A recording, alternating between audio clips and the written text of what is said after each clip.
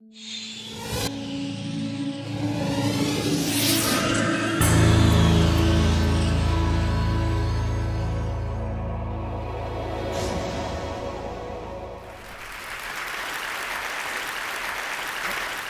my name's Thomas Heatherwick. I have a studio in London that has a particular approach to designing buildings. When I was growing up, I was exposed to making and craft and materials and invention on a small scale.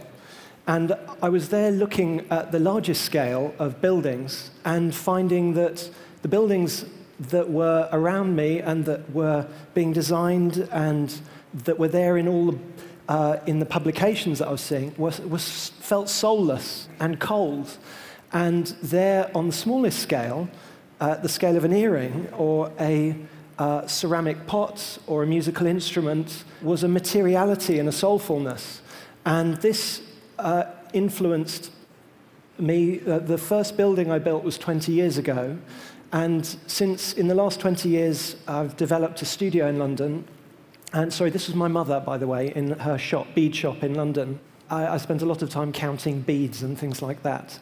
I'm just going to show, for people who don't know my studio's work, a few projects that we've worked on. This is a hospital building. This is a shop for a bag company. This is studios for artists. This is a sculpture made from 1 million yards of wire and 150,000 glass beads the size of a golf ball. And this is a window display. And this is a pair of cooling towers for an electricity substation next to St. Paul's Cathedral in London. And this is a temple in Japan for a Buddhist monk. And this is a cafe by the sea in Britain.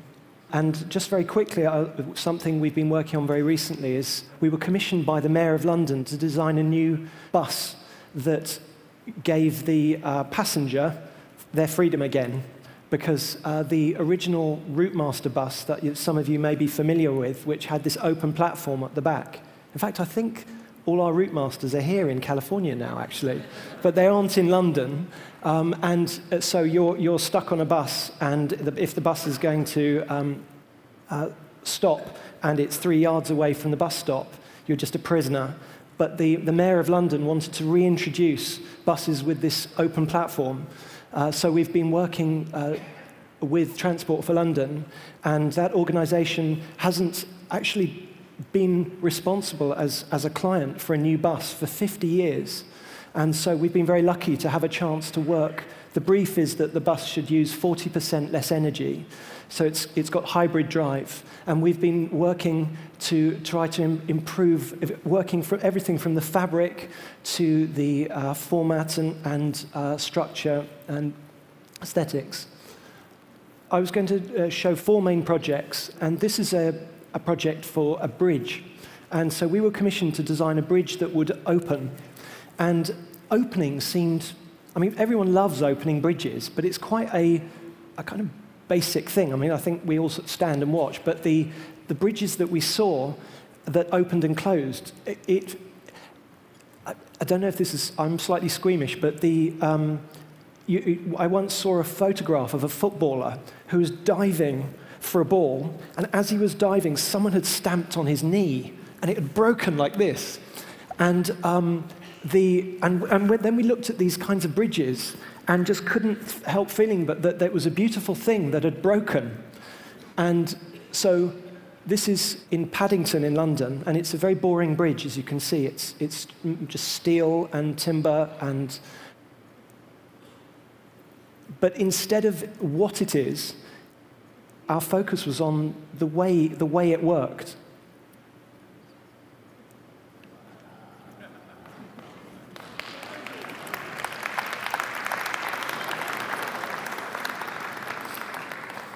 So we liked the idea that the 2 furthest bits of it would end up kissing each other.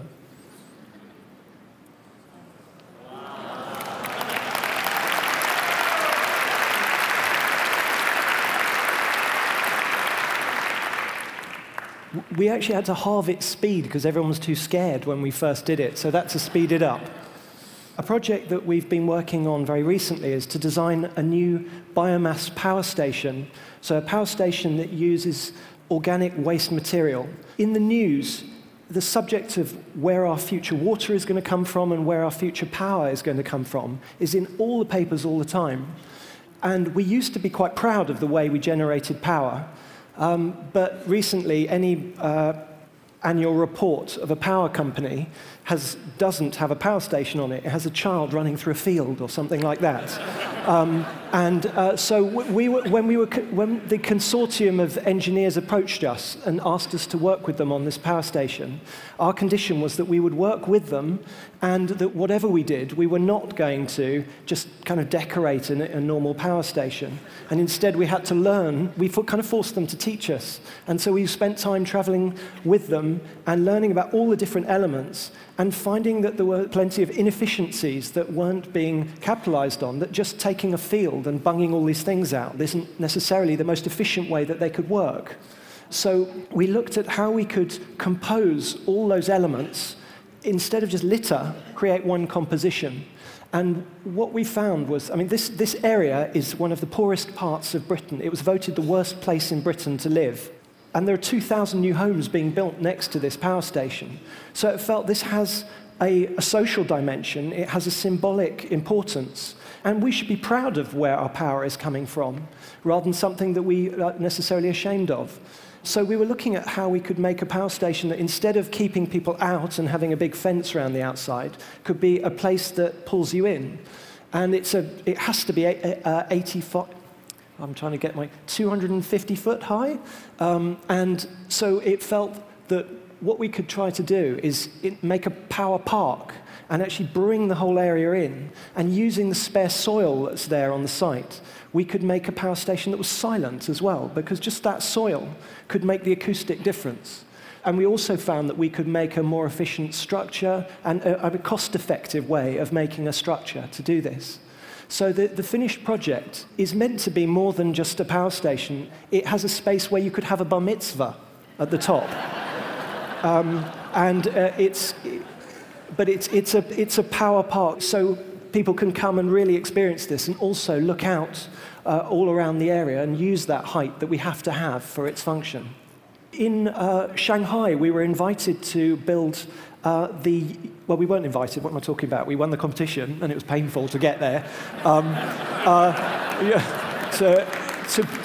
So we won the competition to build the UK Pavilion.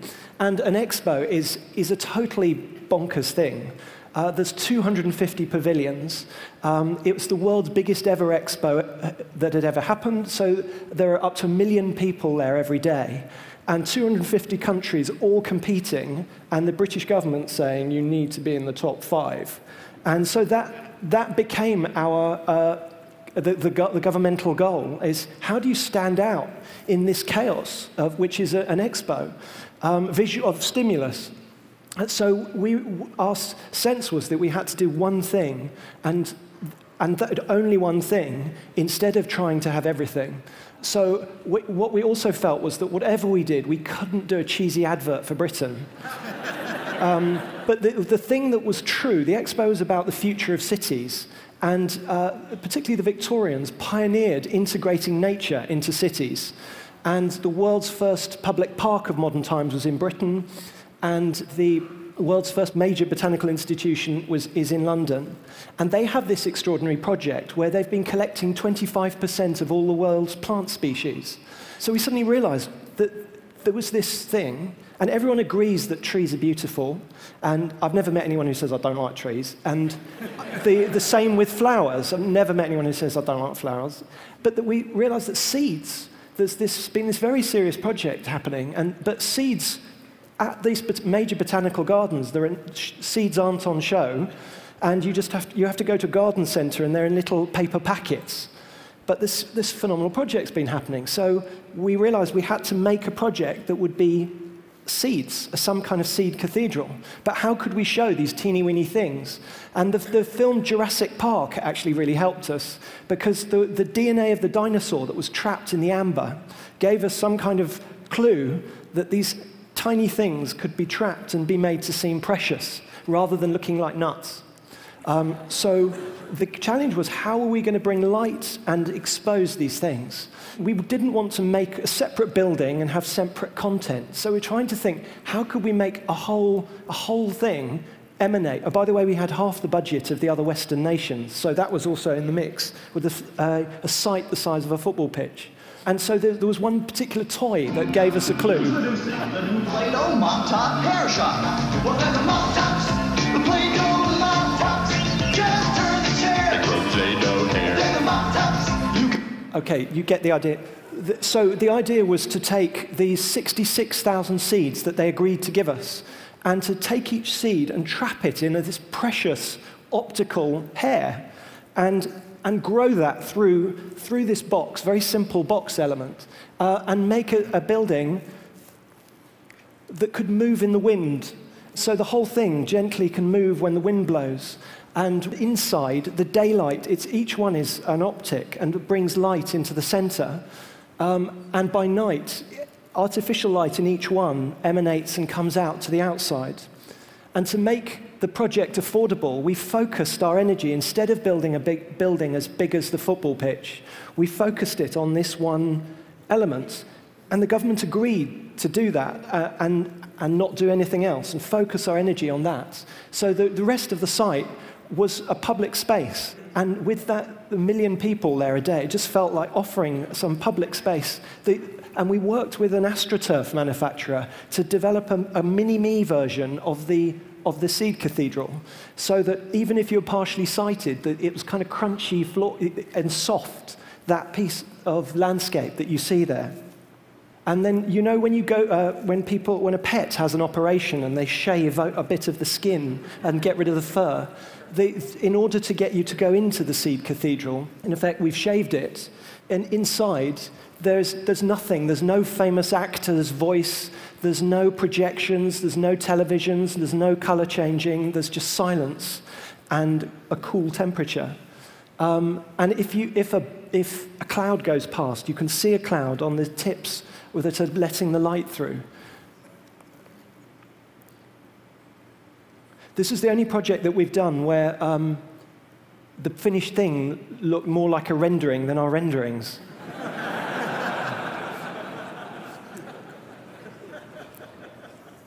A key thing was how people would interact. I mean, in a way, it was the most serious thing you could possibly do at the expo.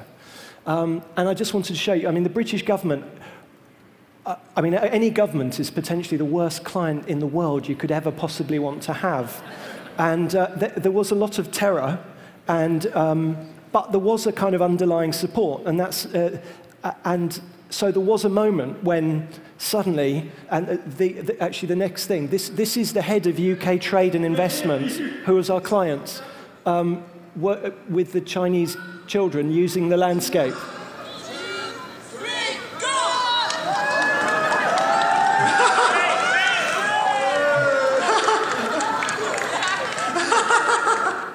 Sorry. I'm sorry about my stupid voice there. So finally, texture is something. In the projects we've been working on, these kind of slick buildings where they might be a fancy shape, but the materiality feels the same, is something that we've been trying to research, really, and explore alternatives.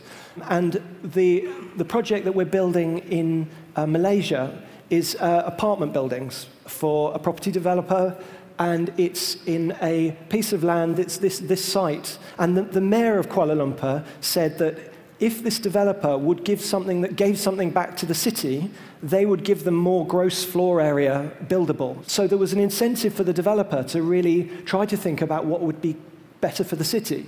And the conventional thing with apartment buildings in this part of the world is that you have your tower and you squeeze a few trees around the edge and you see cars parked. It's actually only the first couple of floors that you really experience, and the rest is just for postcards.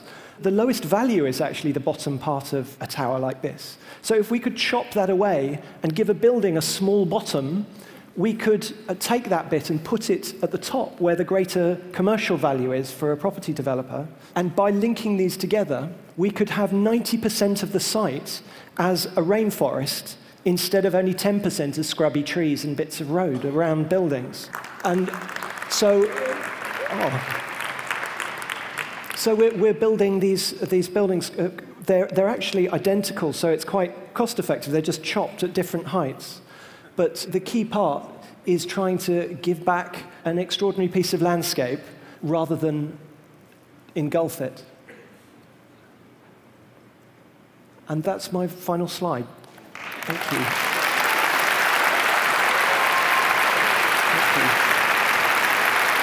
Thank you.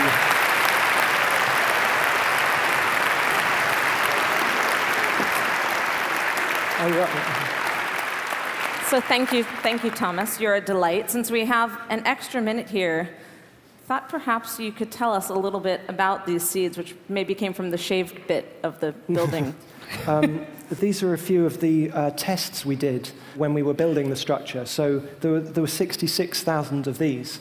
This optic was 22 foot long, and so the daylight was just was caught on the outside of the box and was coming down to illuminate each seed. And I mean, waterproofing the building was a bit crazy, because normally it's quite hard to waterproof buildings anyway. But if you say you're going to drill 66,000 holes in it, it was quite. We had quite a time. There was one person in the contractors who was the right size, and it wasn't a child, who could fit between them for the final waterproofing of the building. Thank you, Thomas.